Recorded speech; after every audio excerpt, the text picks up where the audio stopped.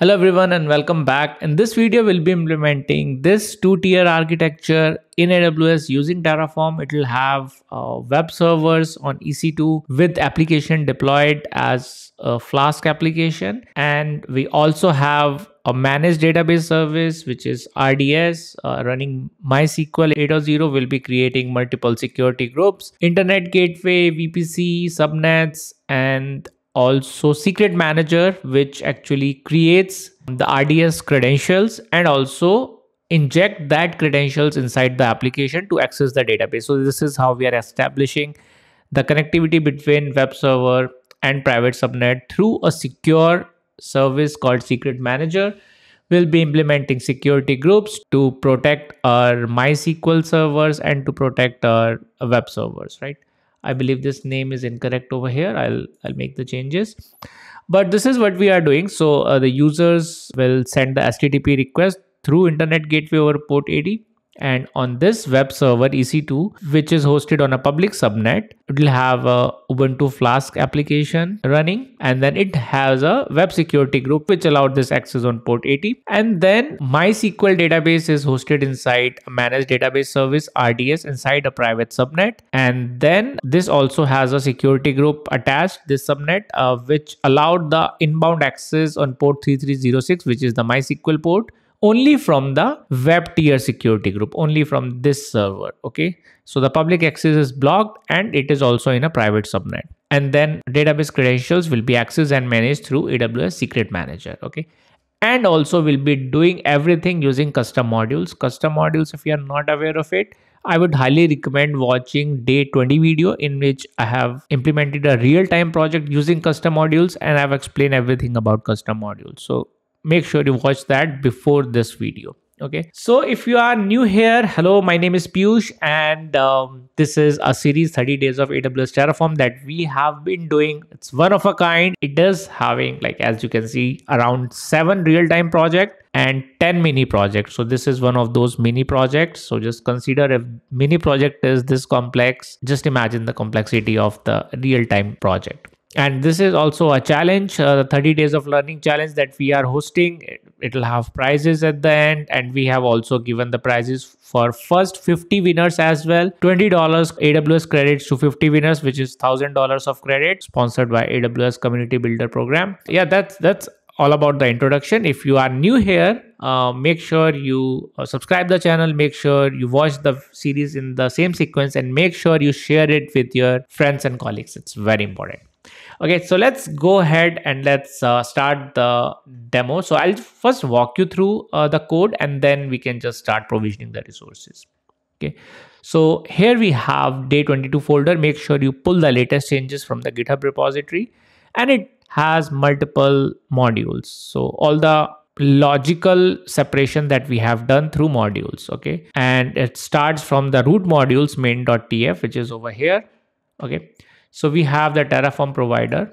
Ideally, I should have a separate file for provider, but anyways, for now, I have just kept it over here inside this. So we are using Terraform provider 5.0, and then we are using AWS region defined in the variable. Then we start with the secret module. Okay, secret module, here we are passing project name, environment, and DB username. Okay, no credential, just the username we are providing.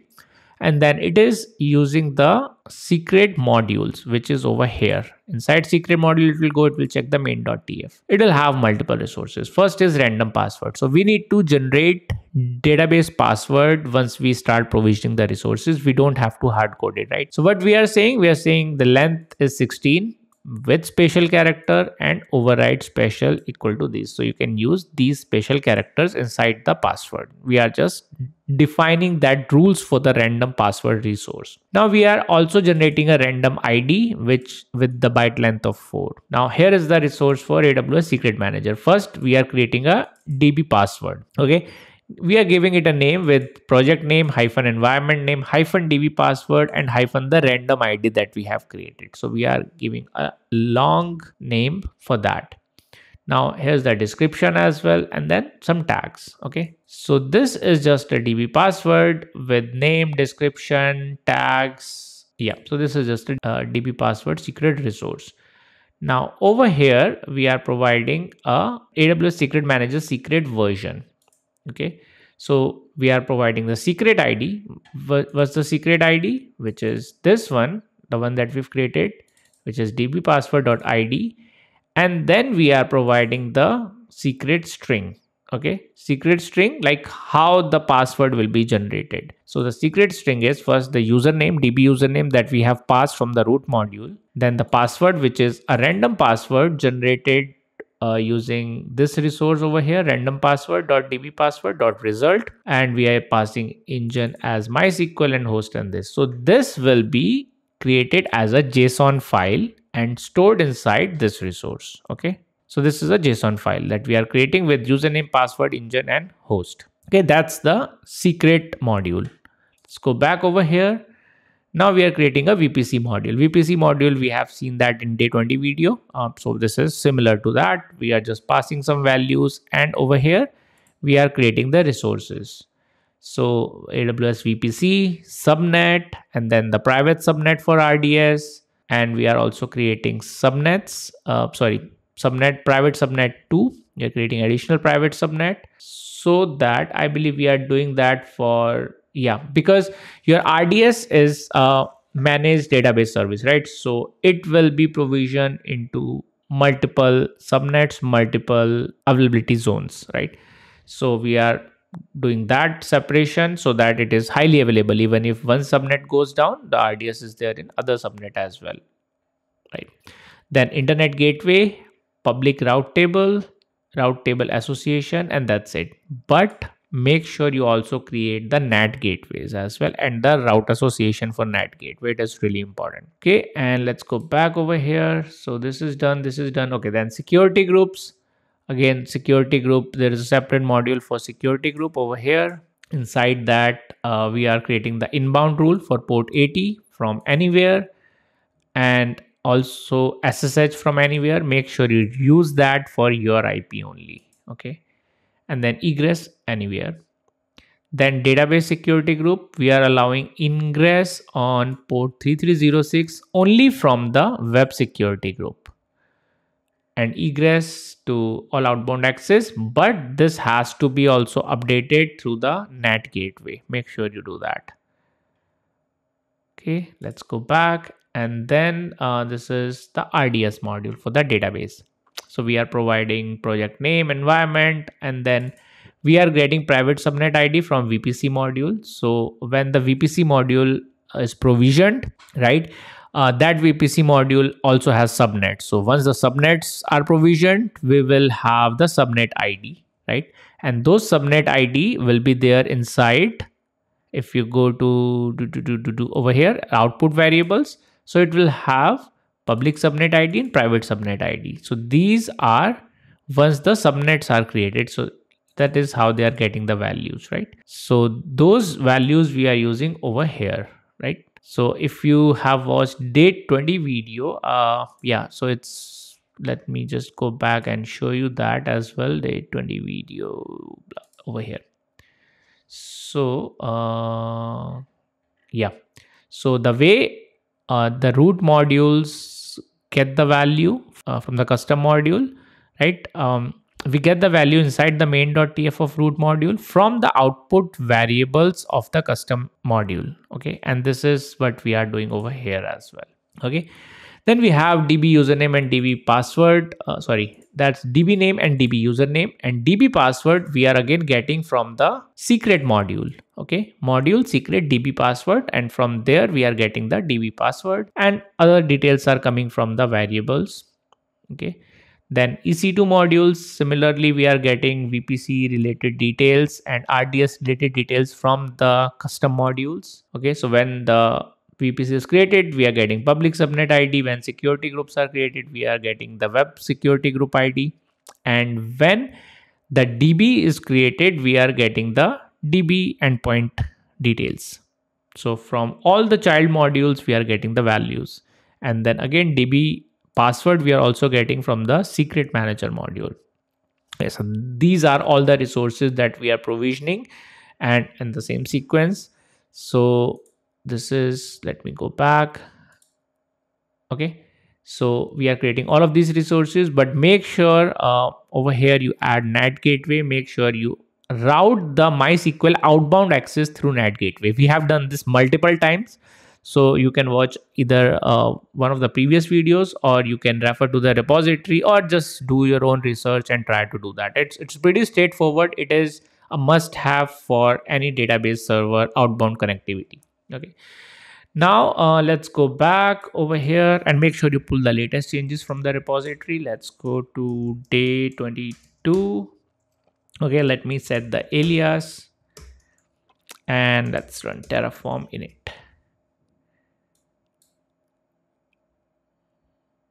Okay, so once the resources are provisioned, we'll also test the application if it is working fine or not.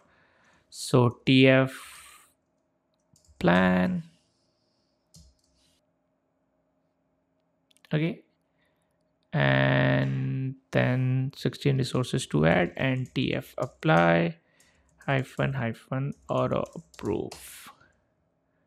Okay, let me check if it is throwing error. If not, I will just pause the recording. Okay, it is provisioning secret database password, I believe creation complete, and it is still creating VPC subnet. Yeah, it is doing its work. So let me just pause the recording because database creation will take some time, maybe 10-15 minutes. So let me pause the recording. Yeah, it's starting the database creation now. Okay, so the resources have been provisioned. Let's go and check out the application.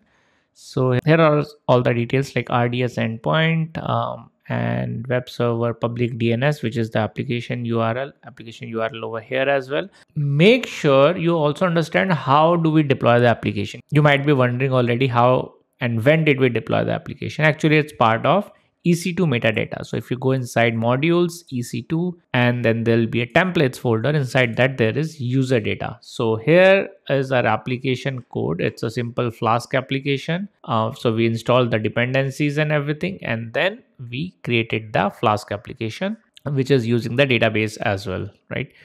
And in the main.tf of our EC2 module, we have passed that user data script as the template file along with the DB credentials, right? So let's go and check out the application. Let's take this public DNS and let's hit it.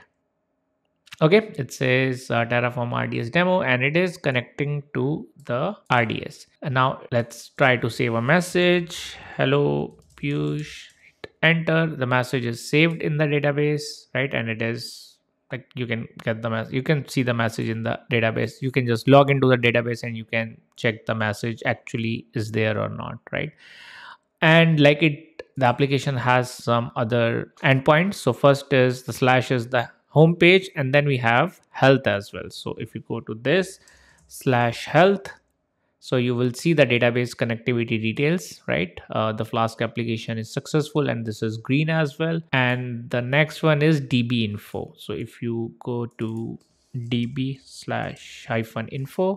you will see the database information like the name, host, MySQL version, and so on. So it's a simple 2-tier application with a front end and the database that stores the messages. It does not provide a lot of delete or edit operations. It's just the insert and read operation. So just for this demo, we have deployed this application. And yeah, I mean, make sure you destroy the infra after you are done, right? Because RDS will cost you a lot if you don't do that. And yeah, it will be destroyed shortly, and maybe it's time that we conclude the video. Make sure you do the hands-on and make sure you understand everything in detail. Only then you will be able to understand all the fundamentals of Terraform. Okay, so that's it from this video. Thank you so much for watching. I will see you tomorrow with the next video. Have a good day. Happy learning.